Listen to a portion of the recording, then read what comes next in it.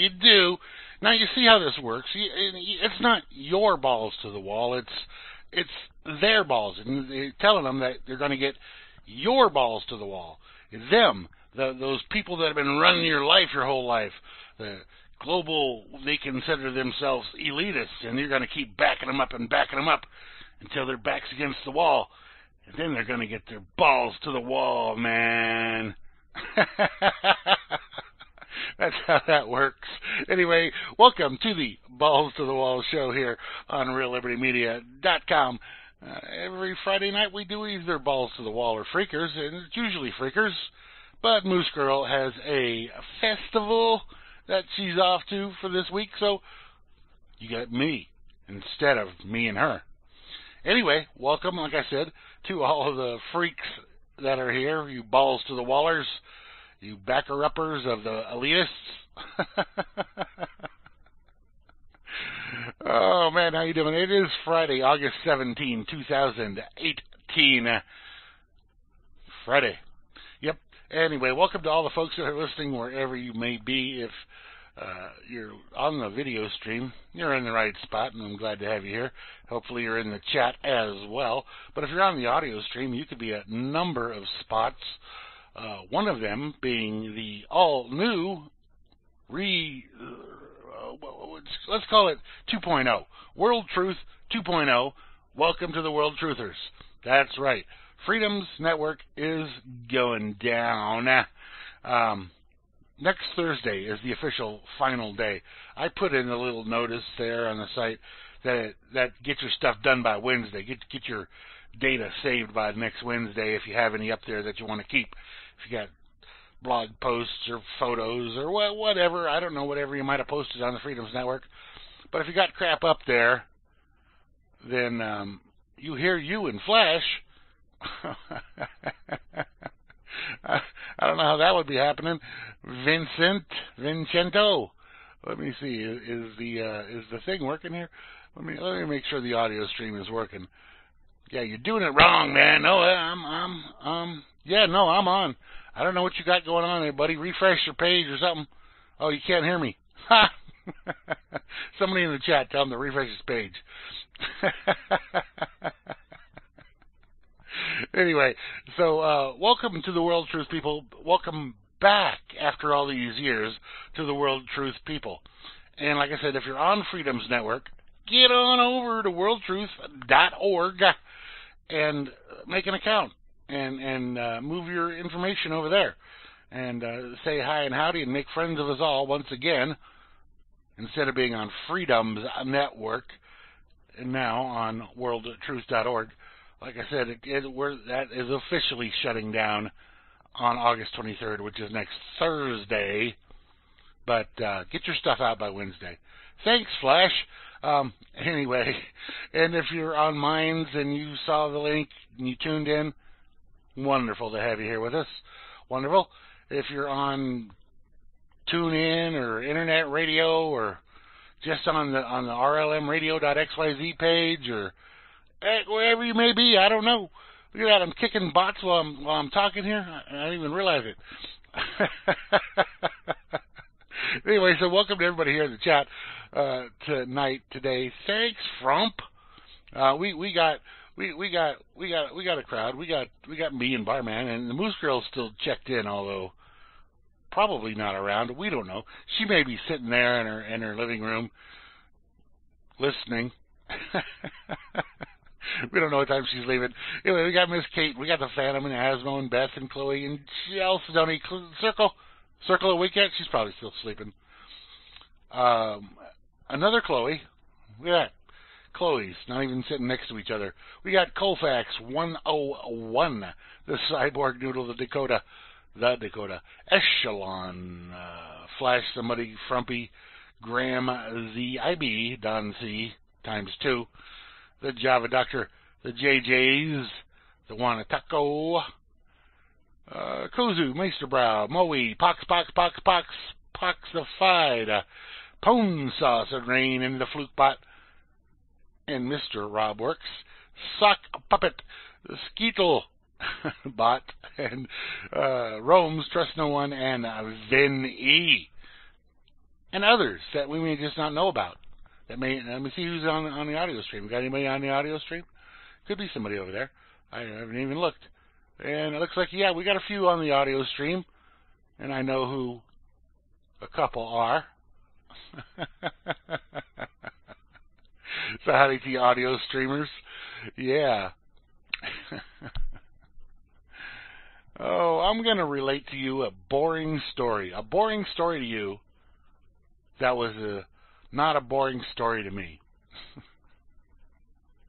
And let me tell you, I've been with the VoIP company I use for 6 years, and they're called VoIPO, and they're operated underneath of HostGator, VoIPO.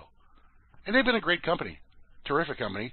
I pay $150 every 2 years for service. That's it. I don't pay monthly. Every 2 years I pay $150. Boom, boom, boom. Anyway, when you sign up for VoIPO, for a VoIP service, they send you a little adapter, a modem, that your phone operates through. And the one I'd had been working great all of this wonderful time, all these 6 years, and then recently it started having like some static on it. And it was very annoying, very annoying. So anyway, I sent them a request, send me a new modem. And then they said, okay, well, we can send you a brand new modem right now if you want to pay $50, or you can start answering our questions and following our little steps that we want you to go through. Just to make sure you're not an idiot, we're not sending you a modem for nothing.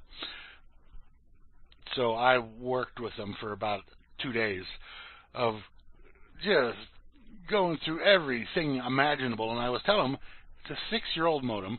It's been sitting where it's been sitting for the same amount of time. It's been connected the same way it's been connected for all this time. I've done reboots and resets and all the other stuff you might want to do on it, but no, they had to go all these various steps. And it was probably about a good dozen emails back and forth between them and I on that. They finally said, okay, you've proven that you're getting tired of us, and we're going to send you a new modem. Oh God. So anyway, I got my new modem last night, and I hooked it up, and everything seemed to be working fine. And it's totally different than the other one that I had before. No big deal. Whatever. It's new. It's 6 years newer technology. But then when I got up this morning, it was no longer. It wasn't working. It was making this kind of weird. It would like vary between a dial tone and a null sound. And I went through it. I did some, and I looked up on the interwebs how to get in there and do a reset on the thing and everything, and I did all that, and then it wasn't working at all. So I actually found their phone number and I called them up, and the guy that I talked to was a sharp dude for an online tech, and one of these people you call customer support tech, and he was able to get it to go and work again. That's my boring story on my phone modem. Either way, if you like VoIP service, or you have a phone service now that you're paying more for, why not go ahead and sign up for VoIPO? There's a link there on RelibertyMedia.com. That was not the intention of that story, but that's where it wound up at. Look at that. I got the duck. All right. That's just nice music. I've told you my boring story about my VoIPO. Oh, boy. Where's my camera? There it is. All right. And it is this one. All right. Stevie Ray Vaughan.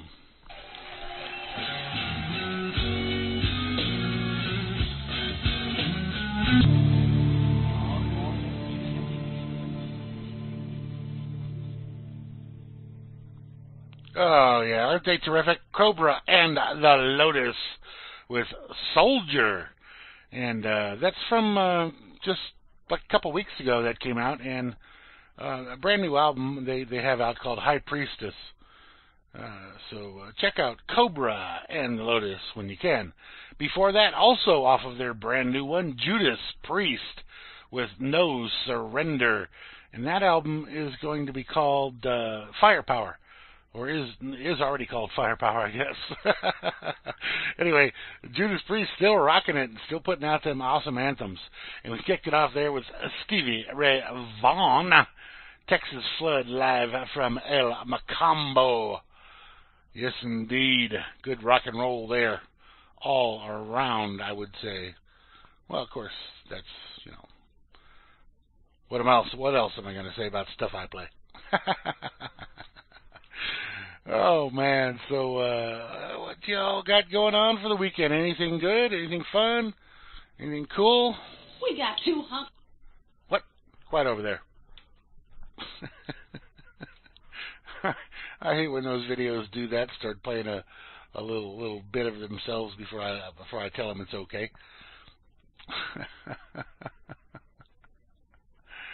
Oh, man. Is that the same one? Is that the same one?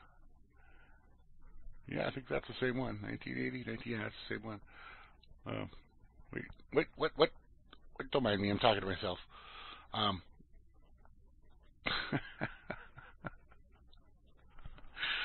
Oh boy, it's difficult, you know, doing everything without the Moosegurl here. But I manage. I get by, kind of, more or less, sorta, kind of, sorta. What song sucked? Kick his ass.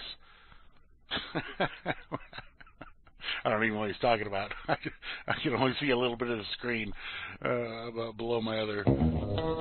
Stop that. Right. Jesus.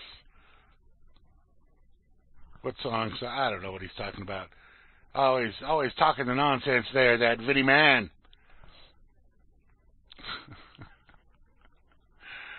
Oh boy. All right, we'll take care of that in a minute. I want to share this article, even though it's an older article. Hey, Grammy! I want to share this article, even though it's an article from like almost 2 years ago now. But it's still highly relevant. Yeah, damned auto start, exactly. It's posted over here on the freethoughtproject.com. 15 years later, Physic magazine concludes all three World Trade Center towers collapsed due to controlled demolition. Controlled demolition, yes. That's right. September 11th, 2001, the world witnessed the total collapse of 3 large steel-framed high-rises. Since then, the scientists and engineers have been working to understand why and how these unprecedented structural failures occurred. This tooth is giving me a problem here. I'm not. It's like sticking up on me and causing me not to be able to talk clearly. Anyway, over the past 15 years, many highly respected academics and experts have come forward to challenge the official narrative on the collapse of the World Trade Center towers forwarded by the U.S. government. The official government position holds that the collapse of all 3 towers was due to intense heat inside of the buildings. Yeah, well, thermite will cause that intense heat, won't it? Anyway, but the new forensic investigation into the collapse of the 3 World Trade Center towers on 9/11, published by Europhysics News, a highly respected European physics magazine, claims that the evidence points overwhelmingly to the conclusion that all 3 buildings were destroyed by controlled demolitions, which is obvious to anybody with a pair of eyes and even a little bit of brain matter. While many in the mainstream have attempted to label anyone questioning the official narrative as tinfoil hat conspiracy theorist, How did they know my name? Many highly respected experts have come forward to lampoon the idea that the buildings collapsed due to the intense heat and fires following the two terrorist-directed plane crashes, as if they were even terrorist-directed, unless, of course, you're including the real people behind it as the terrorists, not the ones that they told you that were the terrorists. Given the far-reaching implications, it is morally imperative that the hypothesis be the subject of a truly scientific and impartial investigation by responsible authorities. I think they mean experts, because authorities has a bad connotation to it. The four physicists conclude in the damning report. The new report is the work of Stephen Jones, former full professor of the physics at Brigham Young University, Robert Correll, a professor emeritus of civil engineering at McMaster University in Ontario, Anthony Sazambati, a mechanical design engineer with over 25 years of structural design experience in the aerospace and communications industries, and Ted Walter, the Director of Strategy and Development for Architects and Engineers for 9/11 Truth, AE 9/11 Truth, a non-profit organization that today represents more than 2,500 architects and engineers. The comprehensive report in the Europhysics magazine directly challenges the official narrative and lends to a growing body of evidence that seriously question the veracity of the government narrative.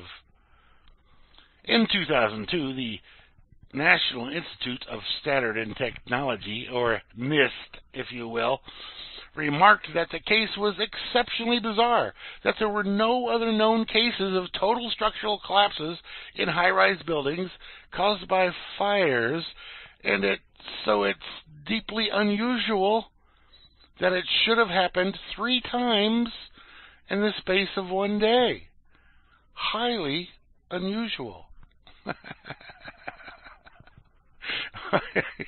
Yeah, about totally impossible, but whatever. Anyway, official investigations have never been able to thoroughly and coherently explain how this might have happened, and various teams tasked with examining the collapse have raised difficult questions about the veracity of the government's story.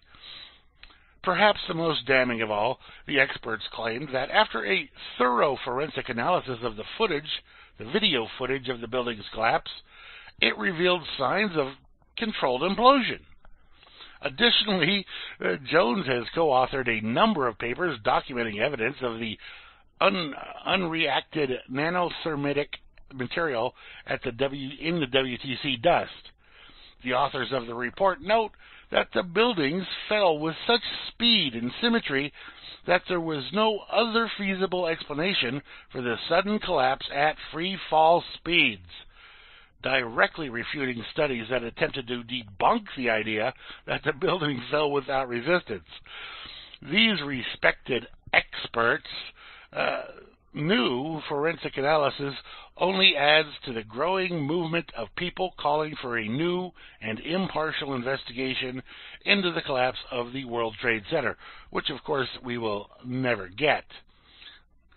Revealing the scope and breadth of public disbelief in the official government narrative surrounding the events of 9/11, even presidential candidate Jill Stein has recently called for a new investigation. Of course, she's also labeled as a tinfoil hat-wearing conspiracy theorist, as am I, and, well, probably more than a couple of y'all.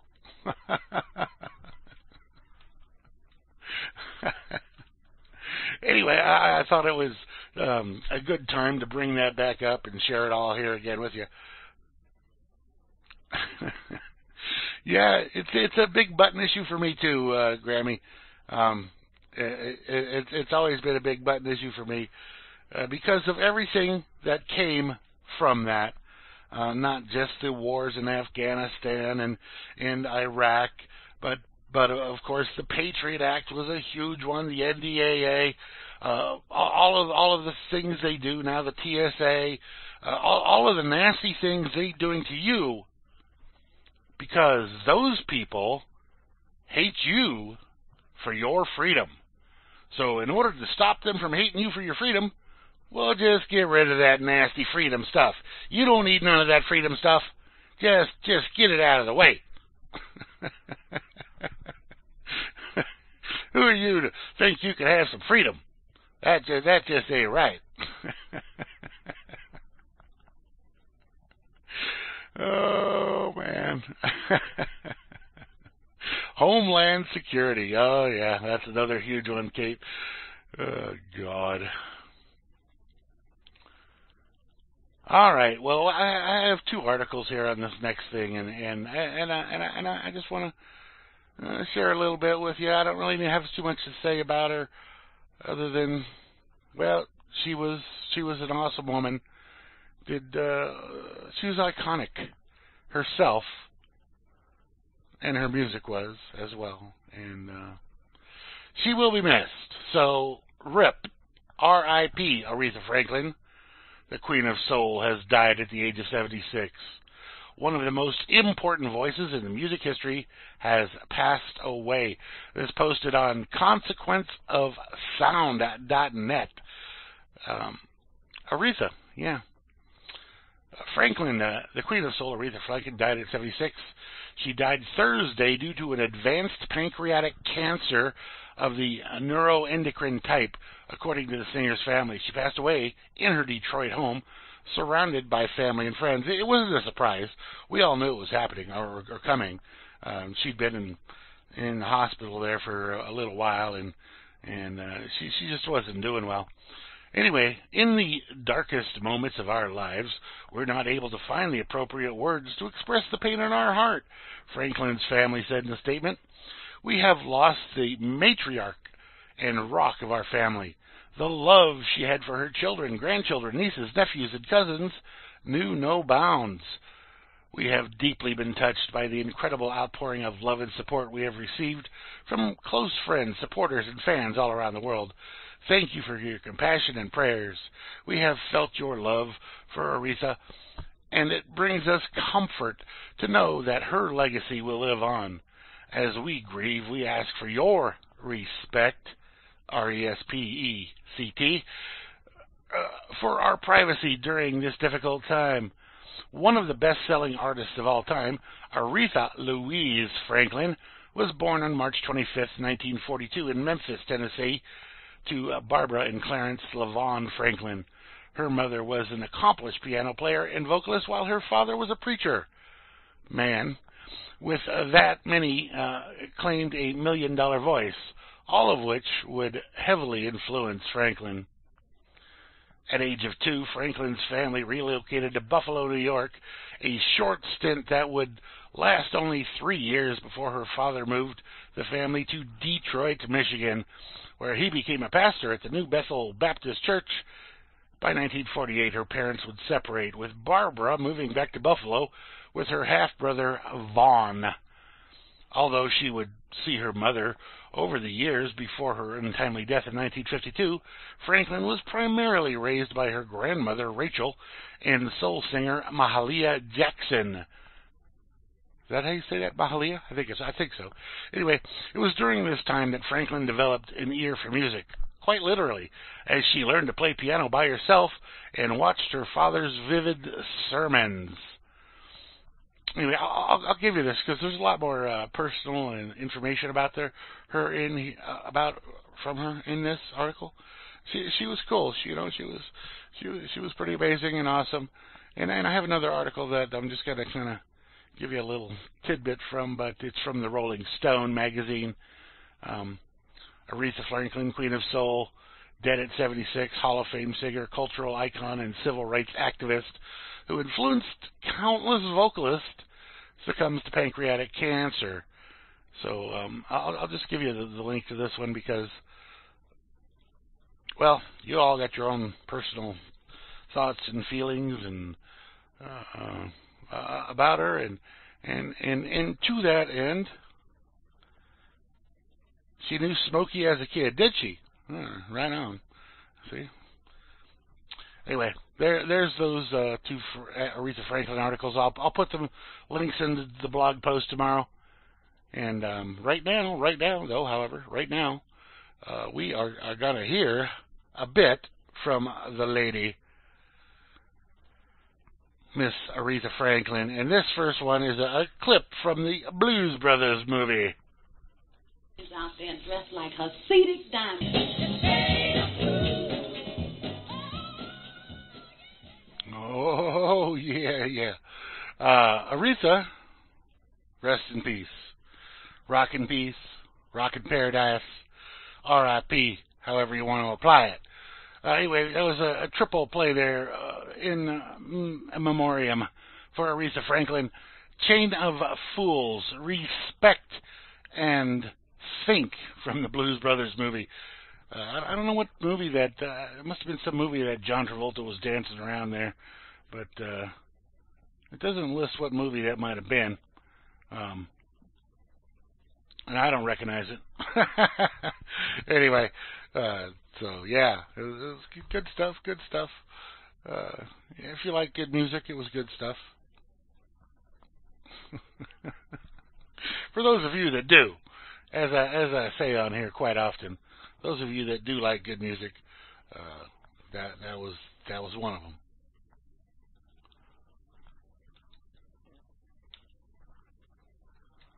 Vinny was on the chain gang? Interesting. Oh, he wasn't on the chain. Okay. Alrighty then.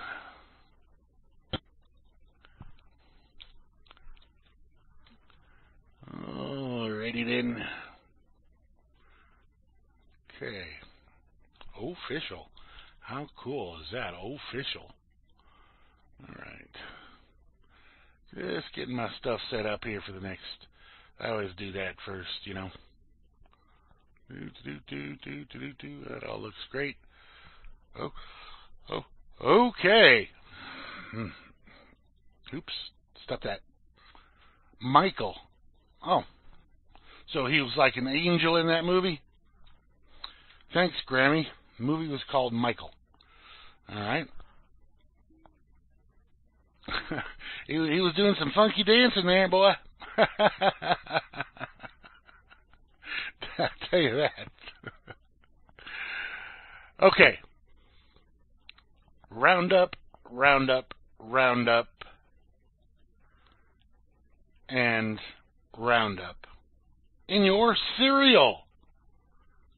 So says a certain group of people. Yeah, Roundup in your cereal. Stop that. All right. So according here to the Fortune.com website, Roundup Weedkiller chemical found in Cheerios and Quaker Oats, according to a researcher. Yeah. Thanks, Grammy, for the blog post. If you or your children are eating Cheerios right now, there's a good chance that they're accompanied by a potentially harmful weed killer called Roundup. The Environmental Working Group. Soak that in. The Environmental Working Group, or the EWG, out of Washington, D.C., an advocacy group that assesses chemicals in consumer products, on Wednesday released the results of its test it conducted on popular oat-based products like Cheerios, Lucky Charms, Kind Bars, whatever that is, Nature Valley Bars, and others, to determine whether they contained any of the herbicide glyphosate. I don't know. I always have a problem with that word. I used to always call it glyphosate, but of course that's incorrect. Anyway, glyphosate is the active ingredient in Monsanto's Roundup weed killer, and at high levels has been linked to cancer. Unfortunately, some of the results were not what you might hope. In its testing, the EWG tested 45 samples of conventionally grown oats and 16 of organically grown oats. In 43 of the 45 conventional cases, it detected glyphosate. In 31 of those cases, glyphosate levels were above the organization's health benchmark of 160 parts per billion. So we'll let you have a little poison in your food, just not too much. On the organic side, only 5 of the products were discovered to have had glyphosate, and none of them reached the 160 parts per billion benchmark. The benchmark is designed to provide a framework for how much glyphosate humans can ingest daily without having potential negative health effects. The higher the level, the worse for your health. Yeah, it's poison, so right. And it also accumulates. So anyway, the most concerning findings that came with the Quaker old-fashioned oats. Hey, I eat those, which had high levels, which had levels higher than 1,000 parts per billion. The Cheerios samples had levels ranging from 470 to 530 parts per billion, and remember their benchmark is 160. So these are like way above what their benchmark is. Lucky Charms were tested in 2 samples and found to have 400 parts per billion and 230 parts per billion, respectively. We proudly stand by the safety and quality of our Quaker products, the company replied. Duh. Quaker does not add glyphosate. I'm glad to hear that. We don't just pour the poison directly into the cereal. We just grow it with it on it. We don't add the glyphosate during any of the part of the milling process. Glyphosate is used by farmers across the industry who apply it pre-harvest. They added the, we don't just pour it in. Yeah, it added that reported levels of the chemical are significantly below any regulatory limits and compliance standards for human consumption. Kind vanilla blueberry clusters with flax seeds sounds very healthy, right? Had levels of 50 parts per billion and 60 parts per billion in the testing, well below the 160 parts per billion benchmark. The company Kind Oats and Honey with toasted coconut bar reported no glyphosate in the first test, but was tested again and found 120 parts per billion. All right, all this being said, and understanding that this is coming from a group that is probably directly tied to your government officials, I decided I don't trust who these people are. This working group, what do you call them again? Environmental working group, the EWG. I don't trust these people. They sound like liars to me. Even though they're telling you stuff like saying, hey, this stuff is bad, don't eat food that's got it in it. I just don't trust them. They're government goons. So I came across this other article about the same thing from a website called vitals.lifehacker.com. And on this site it says, no, your cereal is not full of Weedkiller. Now, I read through this article by Beth Skorecki, and I don't trust her either, because, well, I'll just let you decide as I give you part of this here. The Environmental Working Group knows how to play the media like a goddamn piano. They take a category of healthy things we all use, sunscreen, makeup, vegetables, now cereal, and divide them into safe and toxic categories. You better know the difference, they imply. Most recently, they looked for glyphosate in a common weed killer used in farming and oat-based cereals. They found only the tiniest traces, well under anybody's safety benchmarks. So there's really no story here. But with the right spin, the report, which is at press release, not peer-reviewed science, made headlines. They tested it. It was not peer-reviewed science.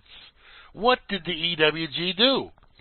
The EWG had several oat products tested by an outside lab. To be clear, this is not a published, peer-reviewed scientific study.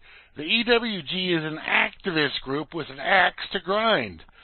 And they set the terms of the study that commissioned it and sent out the press releases to drum up coverage.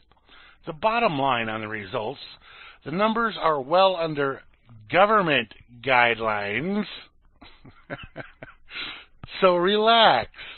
Okay, up until that point, I was okay with her. But she says, whatever the government guidelines are fine. So relax. Your cereal will not kill you. Well, actually, it probably will, whether it's from glyphosate or any other stuff they put in there. But she says it won't kill you. But there is more to the story. And she goes on to talk about what glyphosate is.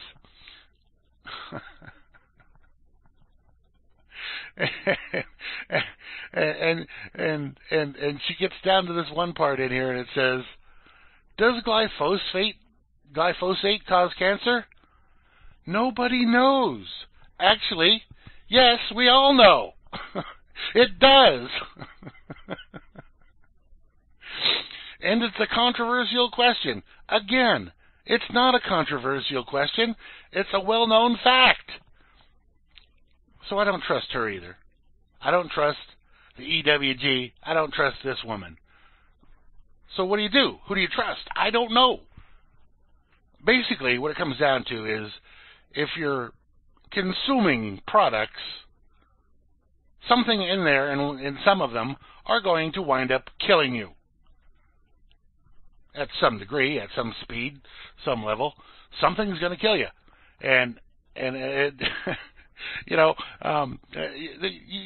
see interviews from people that are like 112 years old, and they say, oh yeah, they eat everything that's supposed to be bad for you every day of the year, and for all those, 90, 100 years, and they're just fine. There's not a problem with them. They all think it's all great.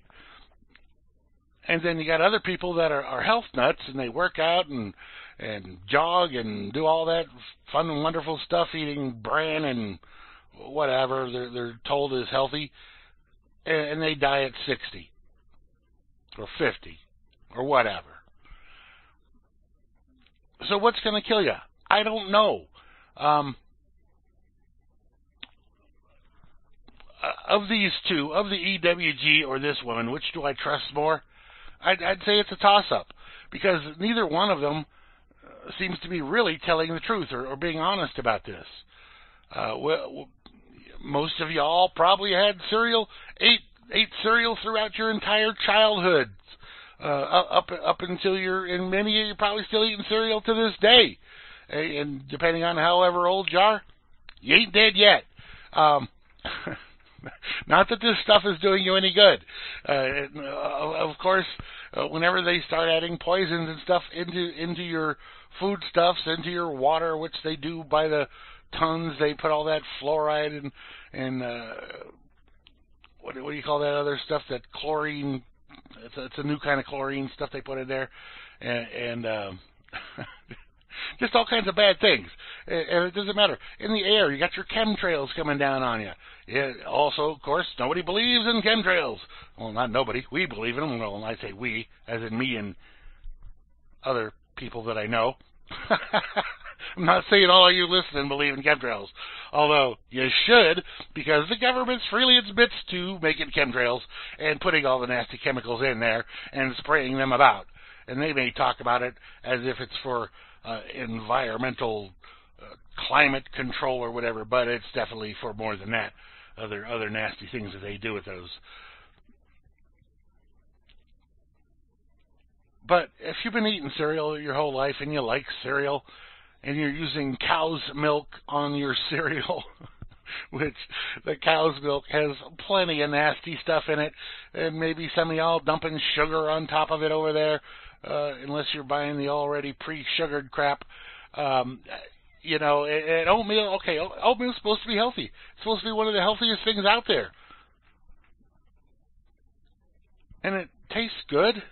I like oatmeal.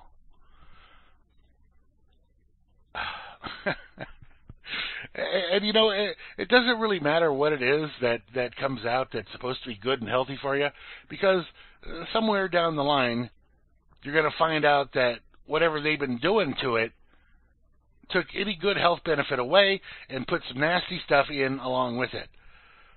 You got to live, you got to eat, you got to breathe, you got to drink water. Grammy's triggered.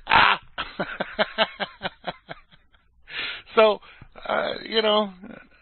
just do what you do in whatever. I'd say in moderation, but do it however you like. I mean, if you start feeling bad, if you've changed something, then maybe change whatever you changed, and do that a little differently. I don't know. I'm no freaking health expert, but I do know I try to eat decent foods. Not that I want to live forever. I just don't want to live badly until I die. That's the whole thing. Is I don't care when I drop, but I don't want to feel lousy on my way there. So which one of these people are you going to trust? This woman that posted this blog, Beth Swarecki, over here on lifehacker.com, or the EWG, which sounds like a lobbying group against the glyphosate. Which, good. I have no love for that glyphosate crap. As a matter of fact, I hate it. I wish they would never use anything such as that. Look at that! I killed another duck. Anyway. But it's out there, and you're eating it in something that you're eating, no doubt, along with GMO products, which that's a whole other story that I'm not going to get into this fine evening, just because, well, I'm just not going to.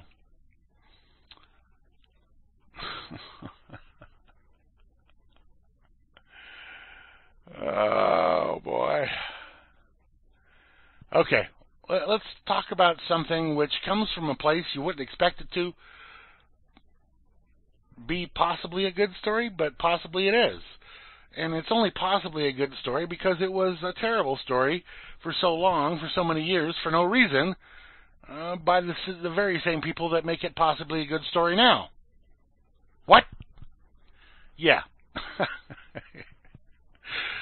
Congress can finally tell hemp from pot. Huh. Imagine that. After what, 80 years or so? It says 50 years here, but I think it's been longer than that.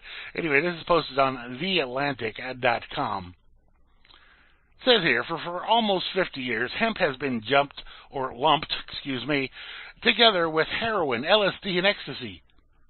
Hemp has been lumped together with heroin, LSD, and ecstasy. Of course, ecstasy's not that old, but whatever.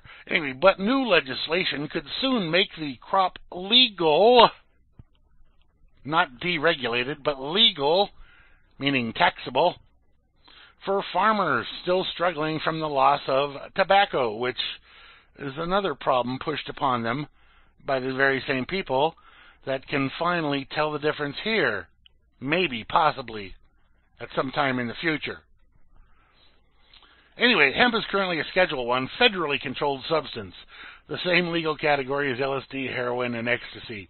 Like all forms of cannabis, it was criminalized in 1970, partially because Congress was worried that law enforcement couldn't tell the difference between hemp and marijuana.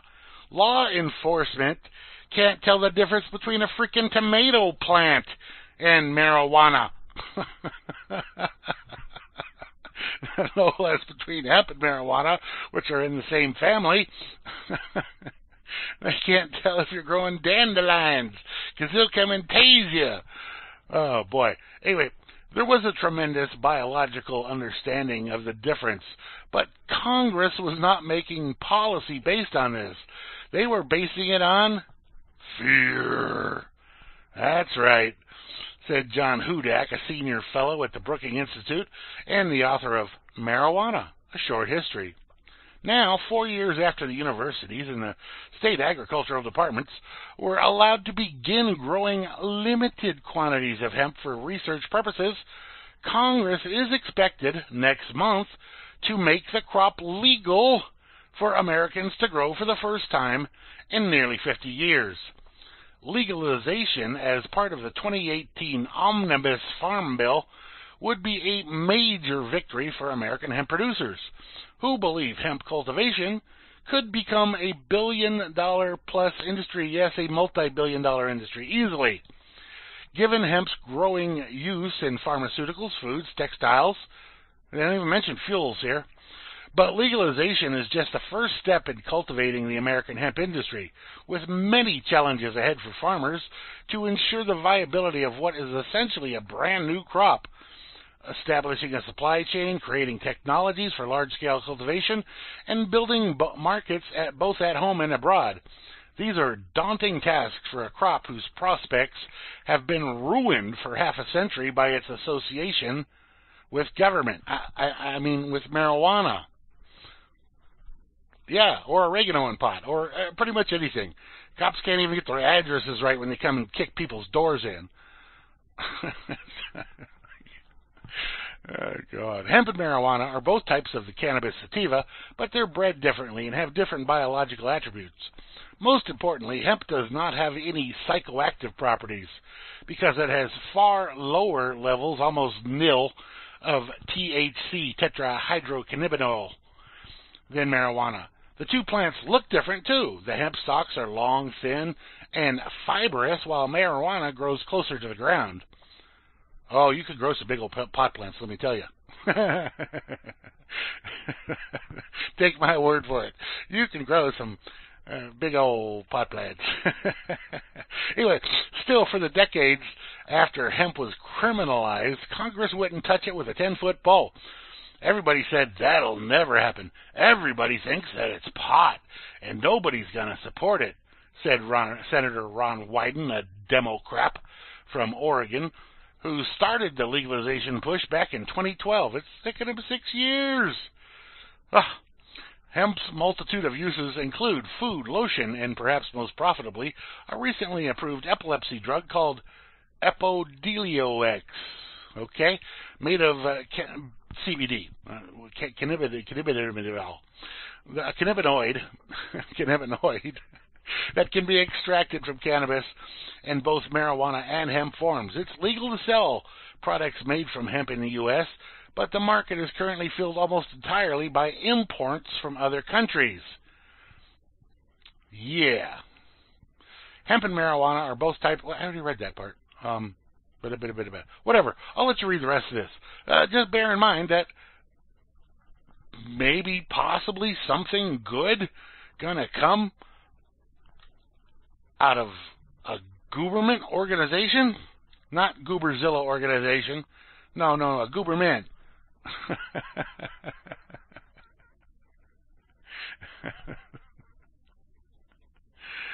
Oh, man. Amaranth. What's amaranth? I don't know what amaranth is. Anyway, just bear that in mind. That it's possible that something they've screwed up, and how many people's lives have been screwed over by this whole marijuana war on drugs thing. For what reason? For no reason whatsoever. Terrible, terrible stuff. All right, let's go back to the tunages here. Tunages. Tuna fishes. All right, this first track here, this is a request by Mr. Pox. Poxahome, Poxified. Oh, yeah, that's some nice stuff there. That's a brand new one from Disturbed. And I tell you, man, they just keep on rocking, keep on rocking. That's off of their new album. It's called Evolution. Now, the sidebar here on that. I watched a movie called Evolution a couple nights ago. It's a movie from back in 2001, starring David Duchovny and Julianne Moore. Which, if you've never seen Evolution, that particular movie, I think it's worth your while. It's funny. Sci-fi funny is what it is. And anyway, I dug it. Anyway, but that song is called "Are You Ready" by Disturbed. Brand new one there from them. Before that, we had Gary Clark Jr. and "Don't Owe You a Thing," and we kicked it off there. A poxified request of a band called Pendulum with a song called "Witchcraft," and I enjoyed it. It was pretty good. I'm not familiar with the band, but you know, what the heck. It was pretty good. I liked it. So that's my opinion. That's my view. It's my take. Hansel has just arrived. Howdy, Hans. How the hell's it hanging? Oh, man. Yeah. So, yeah. I got a ton of Moosegurl requests here, but we got no Moosegurl. So we'll save the Moosegurl requests for when Moosegurl is here. But yeah, she does tend to fill up the list from time to time. Oh yeah, I forgot about this song. I'll put this in for the next one. Oh God, and it's stupid, but I'll put it in there anyway. Stop that! Stop that! Because Hansel really liked that song. I think Hansel get a kick out of that tune. One of your favorite bands. Okay, cool, man. Like I said, they're pretty good. I enjoyed them. I'm not familiar with them. I don't know them, but that's all right. They did good. They do well. Might have to check out some more music by them. I don't know. We'll see as time goes on. Hey, quiet over there.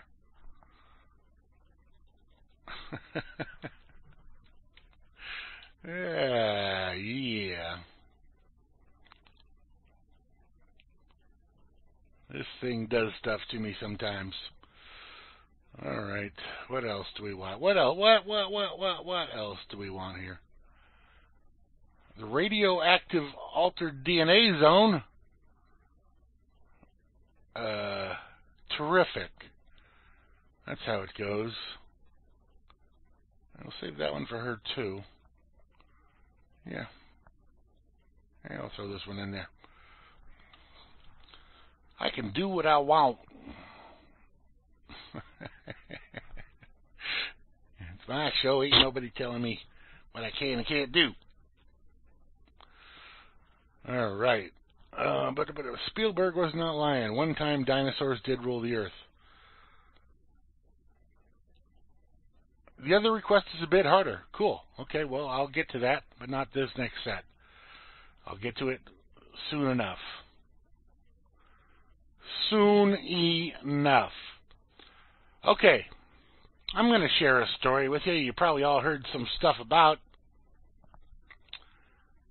And I have to disagree. I have to disagree with them on most things. Just because there's no evidence. There's no proof. And yet they're saying that they have evidence and proof, but they don't. What they have is the word of a redneck sheriff. That's what they have.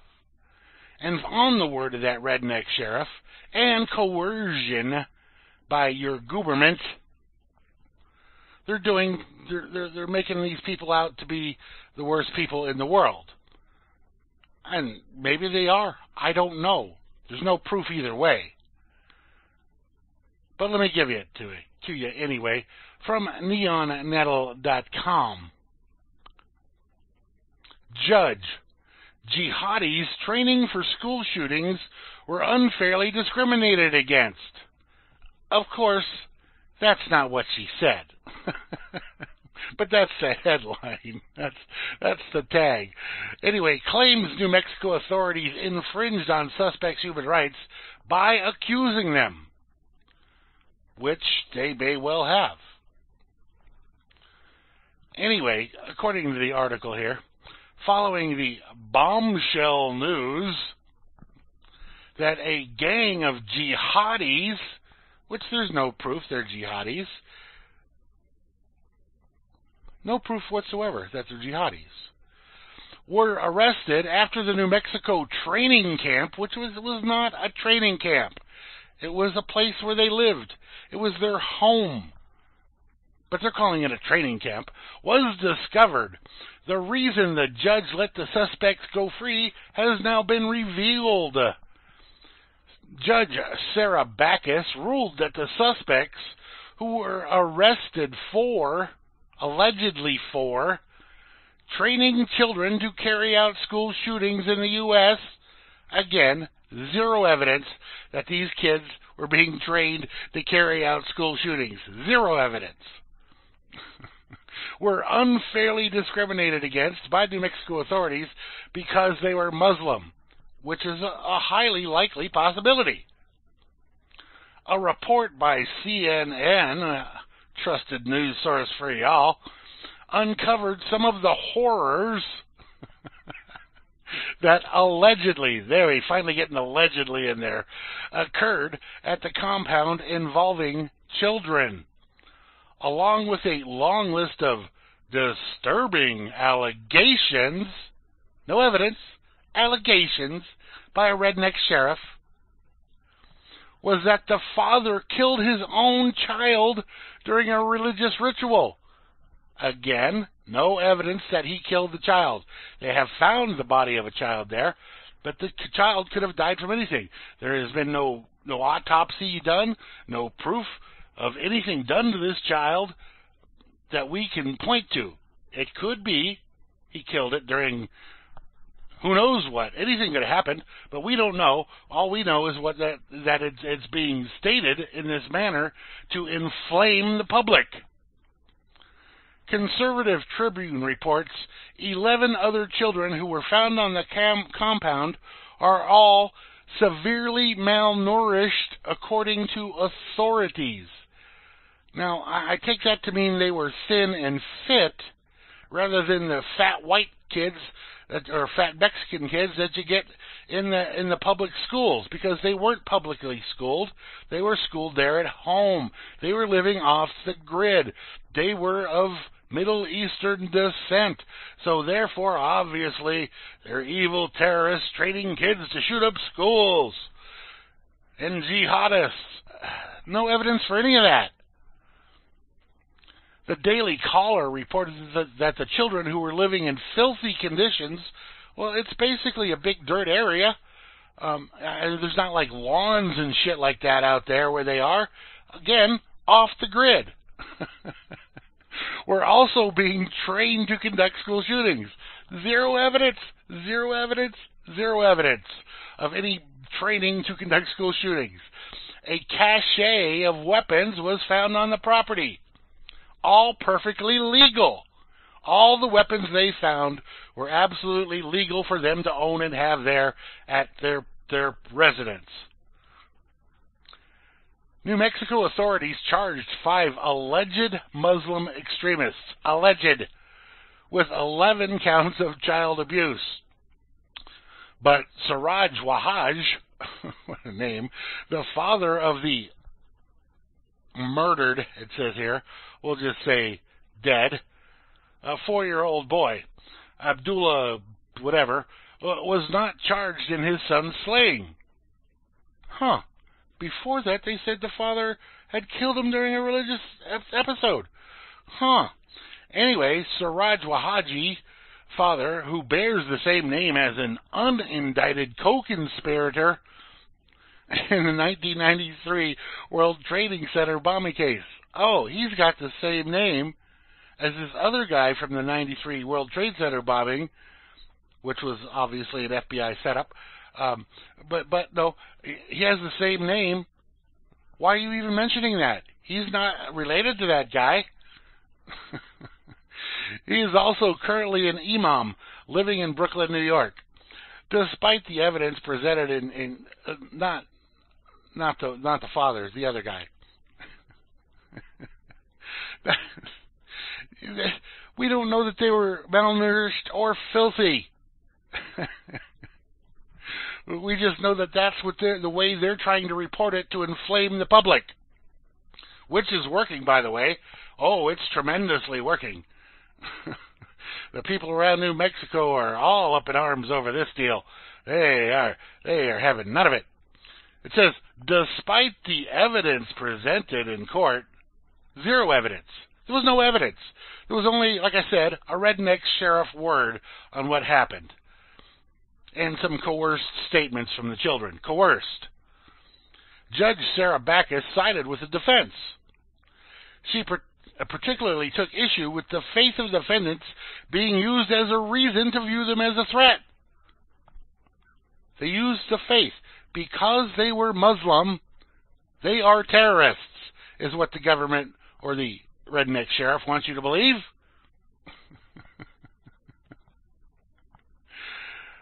Backus explained in her ruling, the defendants are apparently of the Muslim faith. The court was asked by the state to make a finding of dangerousness, and a finding of no conditions of release could ensure the safety of the community. The state apparently expected the court to take the individual's faith into account in making such a determination. The court has never been asked to take any other person's faith into account in making a determination of dangerousness. Backus gave further her justification for the shocking decision. The court is not aware of any law that allows court to take a person's faith into consideration for making a dangerous determination. Dangerousness. Is that even a word? Dangerousness? The state alleges that there was a big plan afoot, but the state has not shown, to my satisfaction, by clear and convincing evidence, what, in fact, that plan was, if there even was a plan. Okay, thank you there, Pox. The quality of not being safe. Appreciate that. Backus then released all 5 defendants on a $20,000 signature bond. The decision enabled the man to avoid paying any money unless they violate their release terms, which, by the way, they're all wearing ankle monitors. The the dead child was found on the property. A cache of weapons, again, all perfectly legal for them and for them to own, and 11 emaciated, again, not emaciated, thin children living in filth, not in filth, but in an area that has dirt rather than grass growing in a yard, was not enough for Backus to believe the men were a threat or should be held until trial. What does this judge need to see for her to understand the problem of these defendants roaming free? What the hell are they're making them sound like they're gorillas or something. How did she think it was a good idea not to invoke a financial risk to help them prevent them from just disappearing and to avoid prosecution? Well, you got their kids. You have their kids. Where do you think they're just going to run off on all their kids? Anyway, for all the... What the hell happened there? This page jumped on me. I don't know why I did that. Now I lost my spot because the page jumped on me. I'm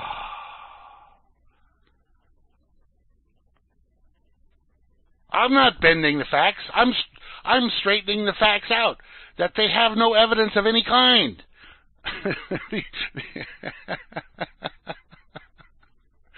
Oh, boy. Anyway.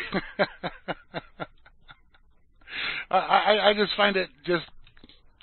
if you think this is fine and this is okay, that they can just go ahead and arrest people and lock them up and call them jihadists with no evidence and say that they were training kids to shoot up schools without any evidence, and the dead child, maybe their child died and they buried it.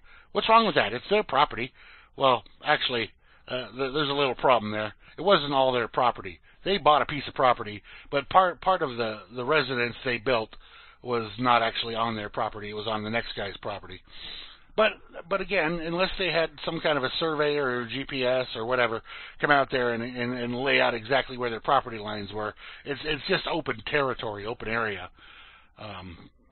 Anyway, it's just a bunch of nonsense in order to get people fired up.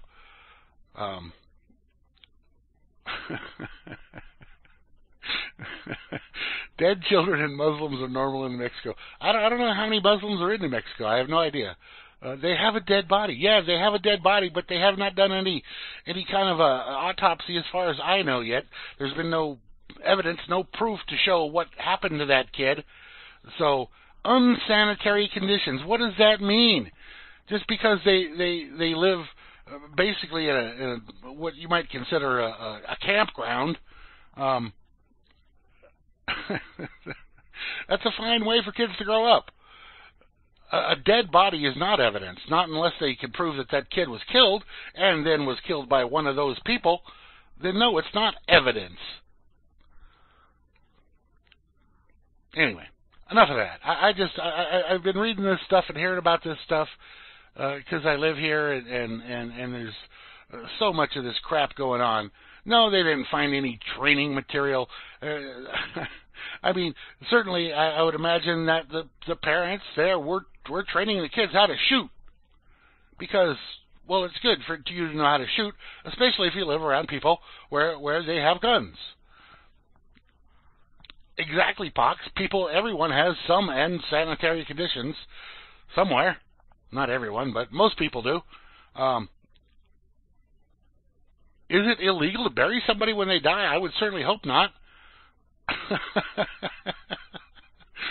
Why? What do the police have to do with anything? They got nothing to do with it.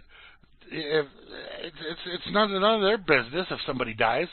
I mean, they may think it's their business. They want to make it their business, but it's not their business.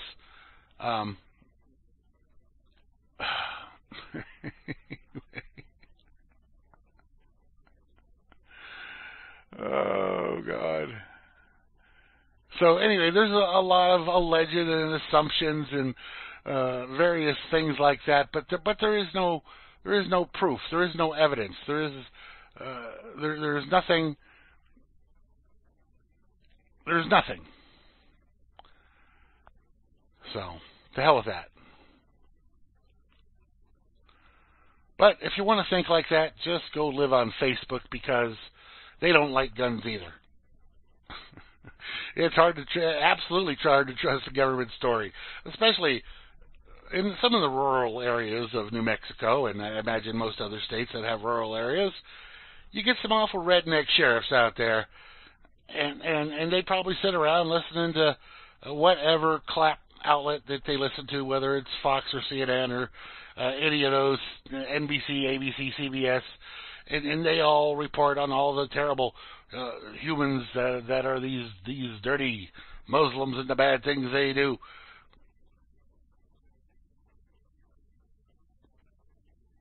Unembalmed? Why would you embalm? I do not want to be embalmed. Actually, I want to be burned, but if I was to be buried, I would not want to be embalmed first. Anyway. Facebook blocks sharing of 3D printed gun files on its platforms. Perfectly legal.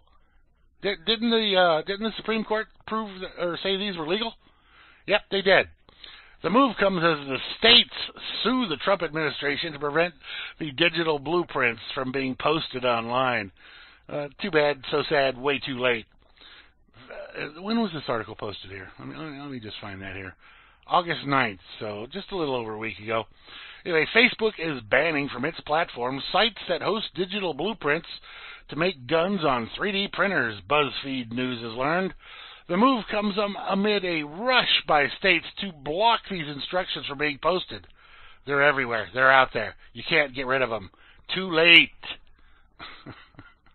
And if you want to block those sites from being on Facebook, good. You'll just have less people on Facebook. And that's a bonus no matter how you look at it. A jury settlement between the State Department and Defense Distributed, an open source organization that created the first completely 3D printed gun. You know, I think I'll post all of the instructions for how to print these guns over on World Truth. Clearly the way for the group to publish gun code. However, that was stalled. No, it really wasn't stalled because they were already too late. When a federal judge on July 31st granted temporary nationwide injunction that prevented Defense Distributed from uploading the guns. They were there. They'd been there for a long time. In the meantime, Facebook is taking its own stand, sharing instructions on how to print firearms using 3D printers is not allowed under our community standards.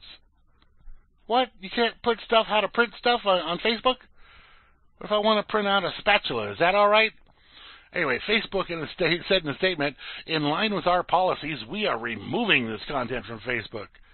Good for you. The injunction prevents Defense Distributed from publishing the plans, but the instructions are widely available online on sites such as codeisfreespeech.com, which I think I talked about last week, and I think I posted the links in the blog post last week to Code is Free Speech and all of the gun plans. There, if you have a 3D printer and you desire to print your own gun, you can do so. Embalming helps disease pathogens from getting... Bullshit. That may be what they tell you, but that's a lie. Your blood doesn't have disease pathogens in it after you're dead. Maybe it does. I don't know. I'm no blood expert.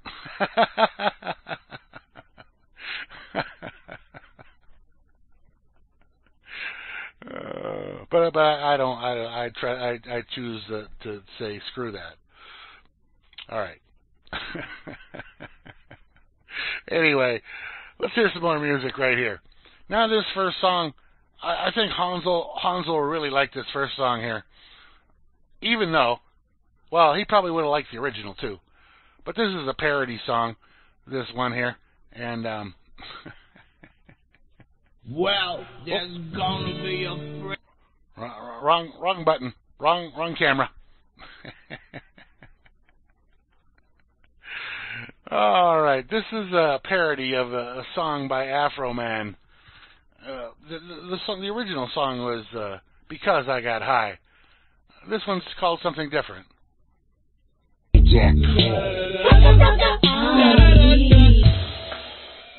Hey everybody, thanks for watching. Click on the left to subscribe to Pause Play. Click on the right to watch more videos. Oh, yeah, can that boy kick out the jams or what? That's Philip Sace there with I'm Going Home. Very nice guitar playing, man. All right, before that we had Eric Burden and the Animals doing Sky Pilot, a request by Mr. Hansel, a.k.a. J. Dredd. Before that, Greta Van Fleet, When the Curtain Falls, from just a few days ago, a couple days ago. That video came out there, official video. And you can go there and look them up, and you can download that song. It's pretty good stuff there if you like that style of music, rock and roll. And we kicked it off there with something called Because I'm White, an Afro Man parody by Rucka Ali. Oh, man, that's some funny stuff. I tried not to laugh during that song, but then again, I can't really help it. It just kind of happens.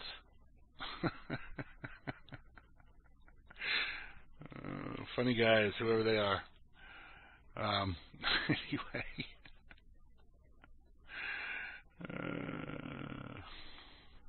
God. Humanoids.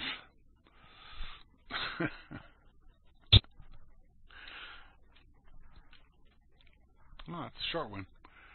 All right. Oh, yeah, we'll put this one in there, too. Right. because it's new, and we like new. I try to play a good bit of new music stuff here, stuff that I'm not really that familiar with, and you probably all have never heard. Why is that in there twice?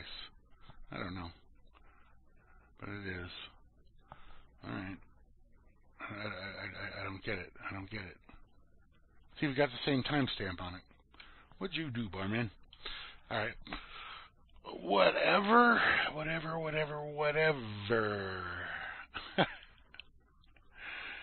All right. Let's see. Which way should we go now? Let's talk about Google for a moment. Google. The evil Google. And this from the evil AP. AP exclusive. Google tracks your movements. Like it or not. Yeah, you heard me right. Google wants to know where you go so badly that it records your movements even when you explicitly tell them not to. An Associated Press investigation found that many Google services on Android devices and iPhones store your location data even if you used privacy setting that says it will prevent Google from doing so. Now, you should be able to turn your GPS off. Should be able to. I don't know. Computer science researchers at Princeton confirmed these findings at the AP's request. For the most part, Google is upfront about asking permission to use your location information. An app like Google Maps will remind you to allow access to the location if you use it for navigating. If you agree to let it record your location over time, Google Maps will display that history for you in a timeline that maps out your daily movements. Does that mean every time you go and take a shit? Your daily movements? Anyway, storing your minute-by-minute travels carries privacy risks and has been used by police to determine the location of suspects, such as a warrant that police in Raleigh, North Carolina, served on Google last year to find devices near a murder scene. So the company lets you pause a setting called location history. Google says that will prevent the company from remembering where you've been. Google's support page on the subject states, you can turn off the location history at any time. With location history off, the places you go are no longer stored. That's a lie. Even with location history paused, some Google apps automatically store time-stamped location data without asking. It is possible, although laborious, to delete it. And they have a link here on where you can go to delete that stuff. For example, Google stores a snapshot of where you've been when you merely open its Maps app. Automatically, daily weather updates on Android phones pinpoint roughly where you are. And some searches that have nothing to do with location, like chocolate chip cookies or kids' science kits, pinpoint your precise latitude and longitude, accurate to the square foot. And save it to your Google account. The privacy issue affects some 2 billion users of the devices that run on Google's Android operating software and hundreds of millions of worldwide iPhone users who rely on Google Maps or search. Storing location data in violation of a user's preferences is wrong, said Jonathan Mayer, a Princeton computer scientist and former chief technologist for the FCC Enforcement Bureau. A researcher at Meyer's lab confirmed that the AP's finding on multiple Android devices. The AP conducted its own test on several iPhones and phones and found the same behavior. If you're going to allow users to turn off something called location history, then all the places where you maintain location history should be turned off, Meyer said. That seems like a pretty straightforward position to me. Now, I'll just say this. I have a tablet, but I don't take it anywhere. I don't go anywhere with it. stays here in the house. I don't take it with me. And I do have a cell phone, but it's not a smartphone, and it does not have a GPS built into it. And the only way I guess they could do it by pinging towers or whatever to find out where I am if I have it with me and turned on. But usually when I leave the house, I leave the cell phone here.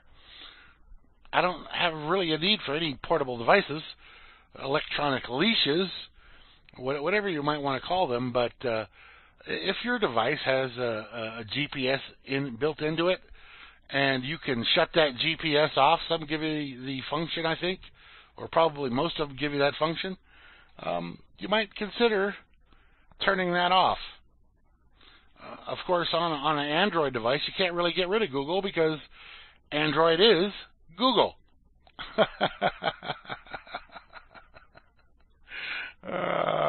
So just bear that in mind there. Google don't give a crap about you. They want your information. You are the product.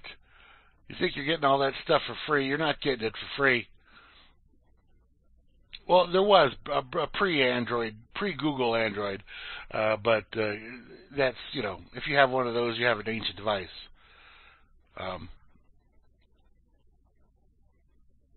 So, anyway, whatever.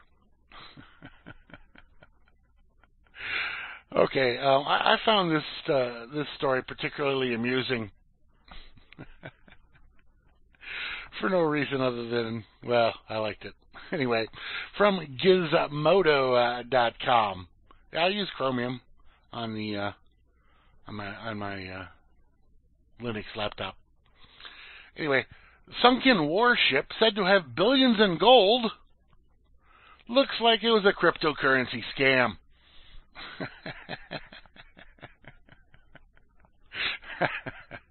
Last month, a sunken Russian warship believed to have been carrying billions of dollars worth of gold was, quote, discovered by a South Korean company that immediately started making claims of how it was going to distribute its found treasure. Now police are investigating leaders of the company and have reason to believe it was all a cockamamie scheme to boost a new cryptocurrency company. The Dmitry Donskoy, it was a Russian cruiser that was deliberately scuttled by its captain after taking heavy damage in the Battle of Tsushima in 1905. Over the years, rumors spread that the ship was carrying 200 tons of gold. That amount, that's estimated to be worth $133 billion today. In July, a South Korean salvage team working for a company called the Cheerios Group claimed to have discovered the ship's wreckage and showed off video footage taken by robotic submarines. The team said it did not bring back the gold, but said that they had seen a treasure box on the ship. Then everything about the story started to fall apart. Before the Cheerios Group even applied for salvage rights with South Korea's Ministry of Maritime Affairs and Fisheries, it started promoting how it would divvy up the treasure.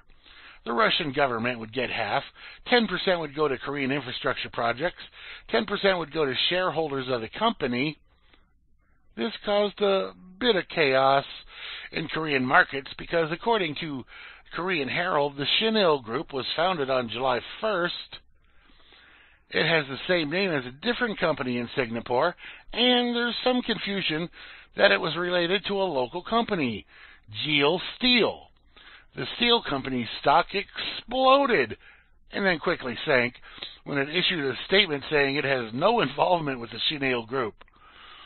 All of this was going on, government-run Korea Institute of Ocean Science and Technology was telling reporters that it had recently discovered the ship's wreckage in 2003. According to Reuters, a spokesman for the Cheerios Group said kiosks claims have found the wreck was fraudulent and that the existence of the gold is backed up by historical records. Most bizarre twists of the outrageous claims kept coming, culminating in a July 26th press conference in which the company president, Choi Ying-suk, told reporters There's no way for us to figure out whether there would be gold coins or bars on the Donskoy. The company's previous claims were based on speculation and media reports. He'd also said he'd only become president a few hours before the conference, and other members of the leadership have resigned. What most Western reporters missed is that the shareholders the Chanel Group was saying would receive the dividends from the Treasury were actually people that were buying into its cryptocurrency. On Thursday, Yonhap news agency reported that police have interviewed Choi Ying-suk and his predecessor, Rang Ru-sang-mi. Police believe Choi had played a key role in the company business as a partner of the Ru siblings, Ru Sang-mi and Ru Sang-jin, who headed the firm's Singapore unit. Its Singapore-based affiliates at the time allegedly tried to sell investors cryptocurrencies issued based upon the potential value of the shipwreck. The firm attracted investors by saying the cryptocurrency's value would be jacked up by 10,000 won by the end of September from its current 2,200 won. So 50 times.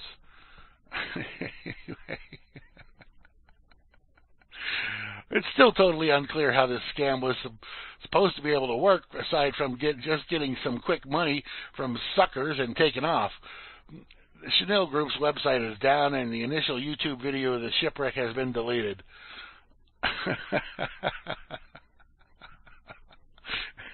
It's good money if you can make it. I'm telling you. Oh, that's a sweet deal right there. If you can make a few $1 million just scamming people on something that doesn't actually exist, you're doing all right. You're doing quite the little job.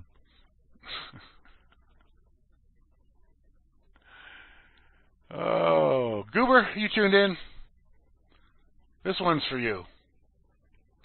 From blacklistednews.com via Daily Mail, dailymail.co.uk, and Cryptogon.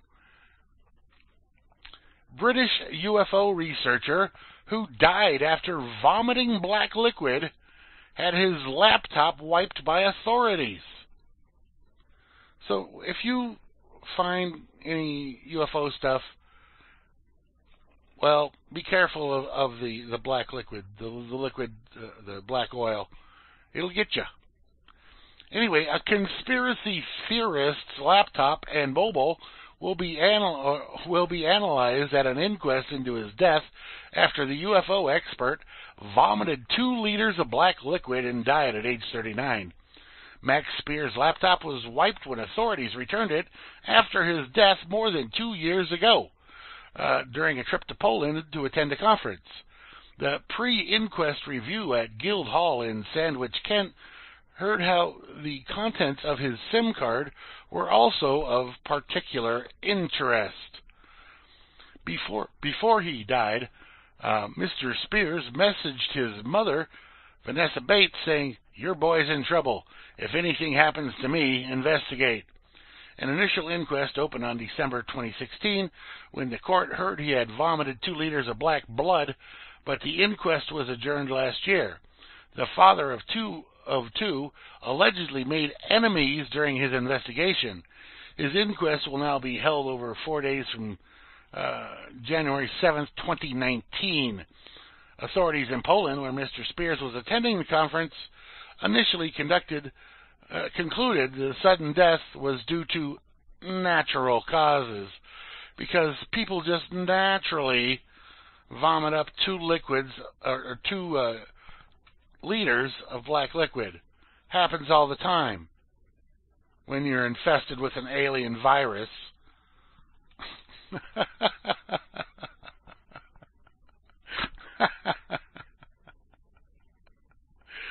Oh, man. 50 cents for visiting Arby's. What are you talking about over here? When I fill out my form to get free software, I usually tell them I'm a gynecologist named Dr. Seymour Kuntz. Then I get my free software. Ba-dum-bump. I'm sure you do. All right. Okay. What do we got here? Yeah. All right. We'll be calling it awful close.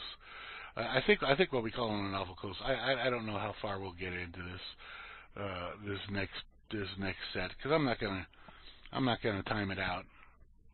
But that's all right.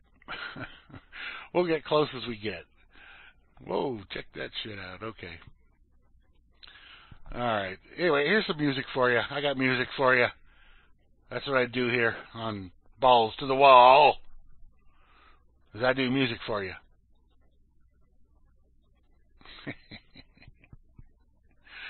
This is a young man by the name of Papa Chubby.